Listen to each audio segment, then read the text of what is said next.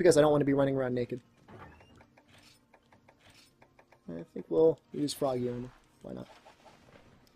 And we're going to go through the how to prepare for a quest. Oh, just a note. I'll go back. There are two different types of guild halls. The first is the offline guild hall, which lets you bring 2 cats with you on a quest. The second will take you to the online guild hall, and you'll still be able to bring 1 cat. And if you're only grouped with 1 other hunter, both of you will bring your cats with you on the quest. So that way you'll still have a full group. But if you have 3 or more hunters, there will be no cats available. Okay. Before we get started here, there was one menu option that I kind of glossed over, and that is the introduction of the guild card. So we'll go here. By choosing the bottom option in town, we'll access the guild card menu. Now, the first choice just references the guild card as you have it set up. You can see here, this is just my main screen. You can see my weapon usage percentage, any sort of history I have recently, any sort of, I think this is the love my cats have for me.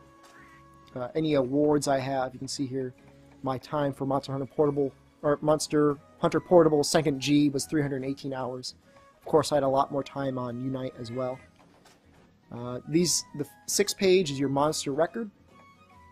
And then finally, your 7th page is any sort of training hall quests, the sort of records you have there. Okay, the second option will change your title. So you can change various things here. I really have no idea what that means. The second, you can add in a personal message. I already have a message here. It's my YouTube channel. It says good luck. And then the third and fourth choices, this will change your design and your pose. So the top one will change your pose. All very dynamic. Kind of like that one. We'll use that one for now. And then the second one will change the background. See if we can find something else agreeable. Some little orange leaves. Let's see what else. The third choice will bring up the option to send your guild card to other people, and you're only going to be able to do that online.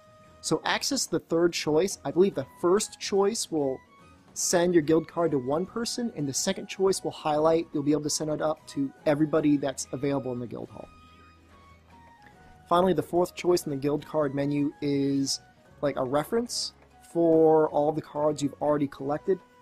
You can see here various statistics. Let's see. Okay. You have the number of the card on the left, followed by the name of the person, followed by a title that you can change by pressing circle. Like I can put a heart on this person here. They're sweet. I think this was a Japanese player. Followed by their friendship level, followed by the date.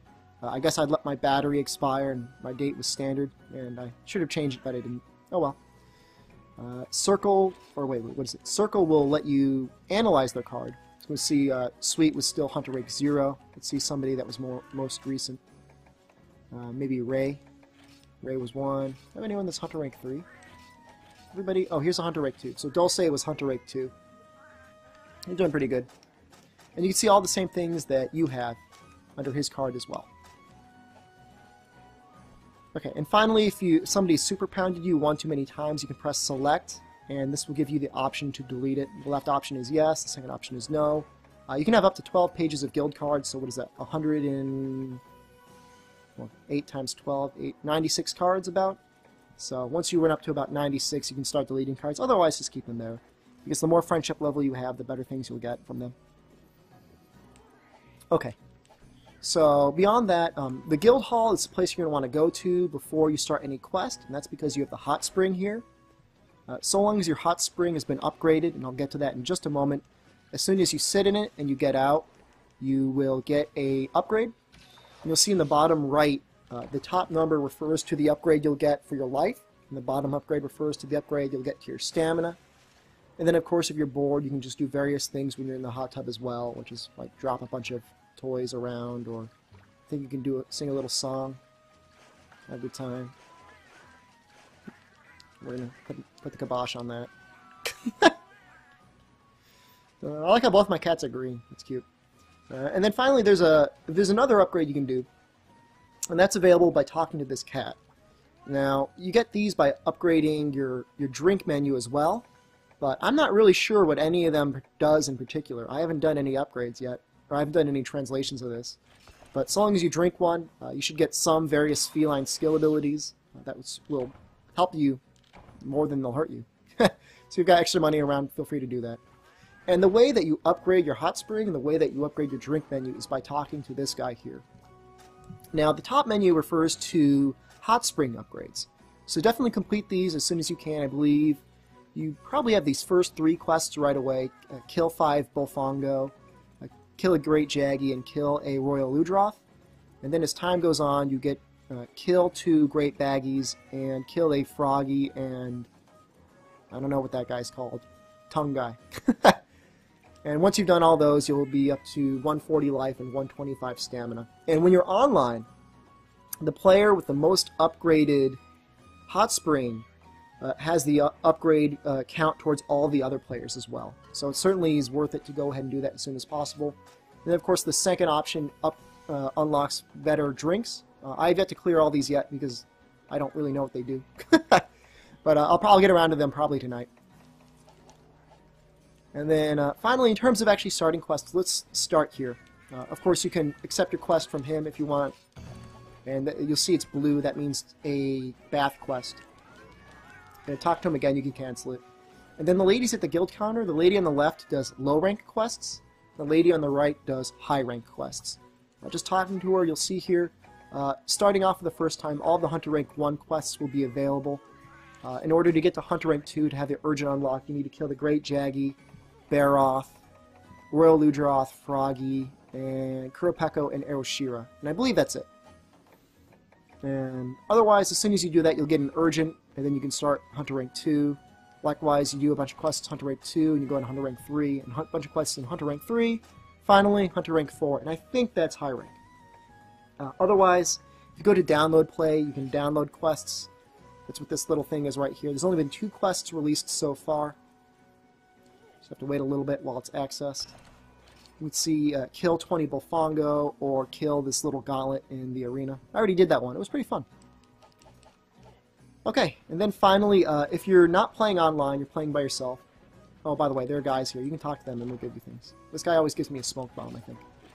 Oh, that's a life powder. It's pretty good. If you're playing offline, you're not playing online, you're going to want to do a lot of the offline quests first. And the woman that gives you them is the village elder.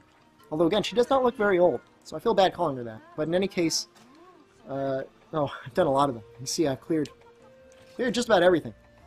As you go through these quests, different urgent quests will be popped up, and again, you'll go through the story as it goes along. And just accept the quest, and you run over to the right, and you start your quest right here. And of course, if you want to be more powerful, again, doing those hot spring quests and taking a bath first before you start will allow you to keep that upgrade for when you actually start the quest out in the field. Oh, and of course, if you're having difficulty figuring out what the objectives are for the quests, you can always check the MineGuard forums. They have a great backup for all the different quests, both for the village and for the guild. So definitely go through that. And let's see. Oh, that seems like that's the end of this walkthrough. The one last thing that I may not have mentioned is in the guild hall. Once a quest has been posted and you're online, like let's say I accept a quest. Let's do that right now. If mine is white, then you see a white tab like that next to my name. You have to go to this spot right here, and that's where you go to accept the quest. And once you've accepted it, you have to stand by this door and press square, and that means you'll ready up. And so that means when the other player, the player that started the quest wants to start it, he can start it and you'll accompany him with you. Otherwise, you'll have to stay back in town and wait for him to come back. Okay, so that's been quite a tutorial. I hope it's been fairly helpful to all of you. I think even if you were getting through fairly well, you may have learned a thing or two along the way. In either case, I hope you